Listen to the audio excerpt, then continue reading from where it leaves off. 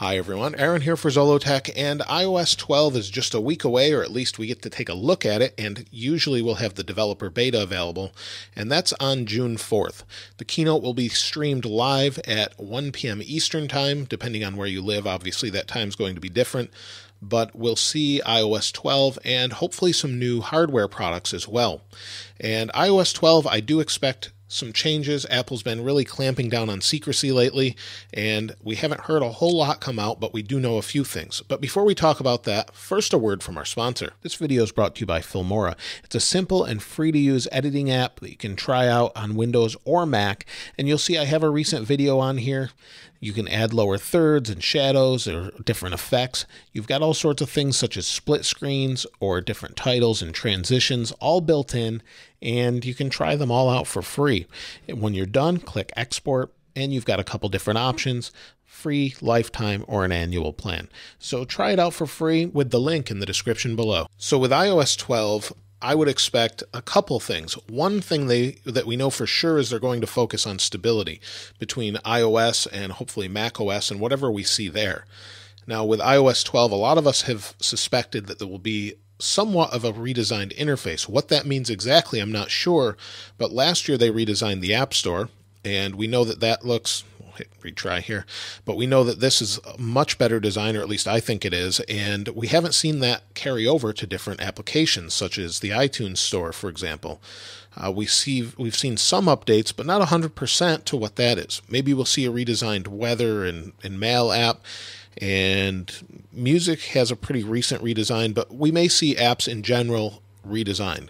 Notifications should be another thing they redesign, because it's pretty poor on iOS, and hopefully they redesign the notifications, maybe group them by application, or just make them better overall, and I would just love to see them do something with that.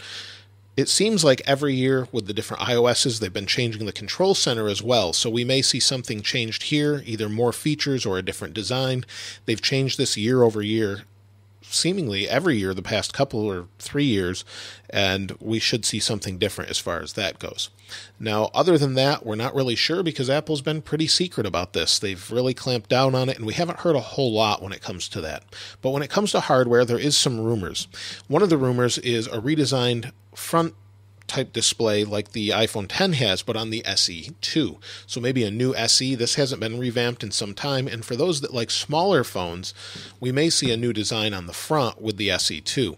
We're not sure at this point, but there are some hints and rumors and leaks coming out of China that seemingly point to that. The other thing that a lot of people have pointed to, let me move these over here, is a redesigned MacBook Pro, or at least some spec bumps. There's now a 6-core available, and whether or not they put that in is hard to say, but a lot of people have been having issues with the keyboards. I personally haven't, and I don't mind typing on it.